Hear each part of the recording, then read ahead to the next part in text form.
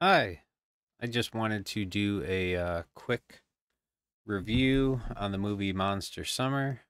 I saw this opening night, which was this last Friday, October 4th. Me and my wife went and saw it, and I didn't even know this movie existed until about 2 days before it released. And seeing that Mel Gibson was in it, reading the synopsis, reading a interview with the director, and the movie takes place in 1997.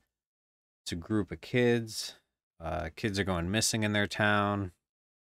They reach out to the like the creepy old guy who lives on the outskirts of town.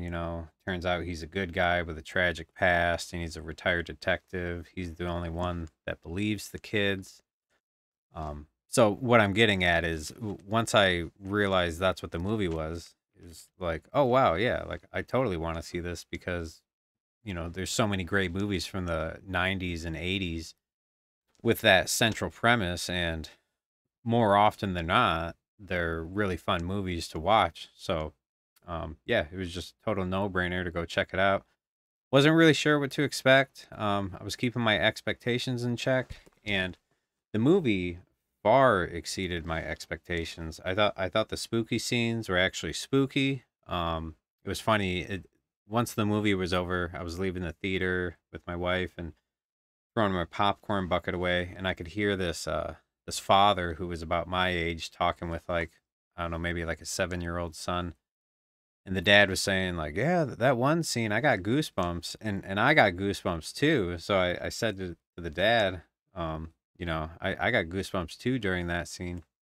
And then it was a lot of fun, just talking to the father and his son.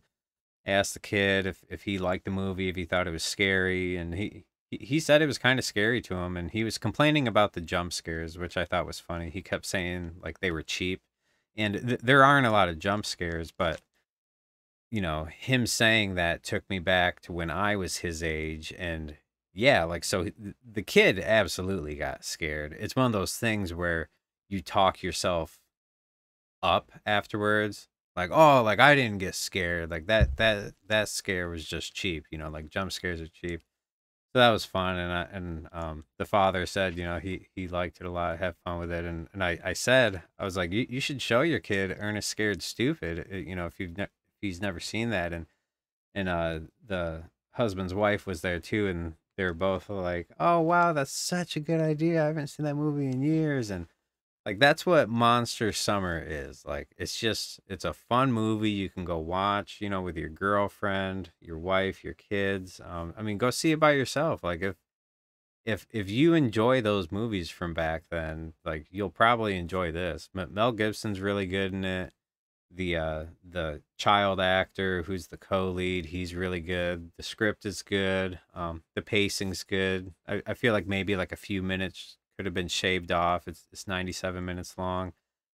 You won't guess the villain. They do a really good job of, like, not indicating that the villain is who it is. And the climax really surprised me with how much it ramped up. Like, I was just kind of laughing to myself, like, oh, cool. Like, they're really going for it, like everything's been kind of spooky, but still like kid friendly. And yeah, like the end scene, if you have like a 6, 7-year-old in there, they're gonna get scared. Like, Ernest Scared Stupid scared the shit out of me when I saw it when I was like 5. And that movie is like more intense with the monster aspect, but Monster Summer is really fun. There is a monster in it, like like there is supernatural stuff going on.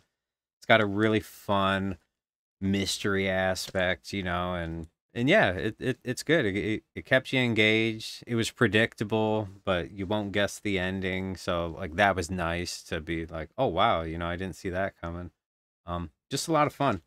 And it was a very timely movie too, because I checked this out from the public library the other week, and I've read this book before, but if you've never heard of it, and you like, the premise of Monster Summer, if you like it, you've probably read it. The Summer of Night is a, like, it's basically It Light.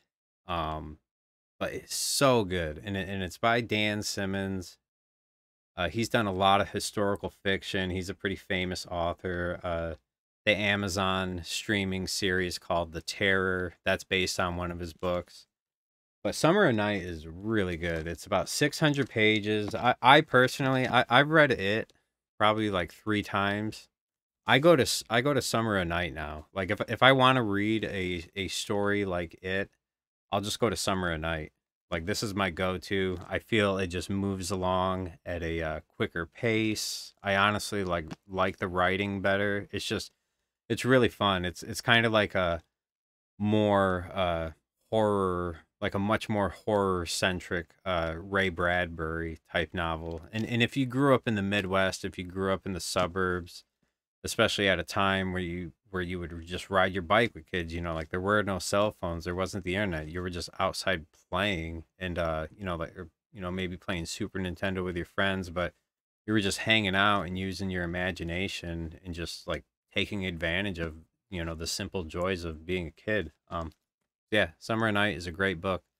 Definitely check it out if that's something you're interested in. So, thanks for watching. Bye.